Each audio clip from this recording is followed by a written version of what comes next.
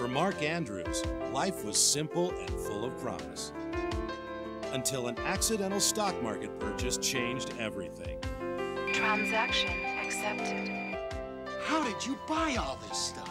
He made a fortune on the stock market. But when a crooked opportunist wants in on the profit, A fool and his money are soon parted. Mark must decide between what's legally right and morally right. Anybody who uses information that has not been made public is subject to investigation for inside trading. Something isn't right about all this. Did you bring the certificate? Then let's make a deal. That doesn't seem right to me. How would you like to go to jail for insider trading? No.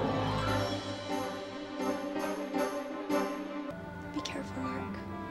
A lesson about integrity in your wildest dreams.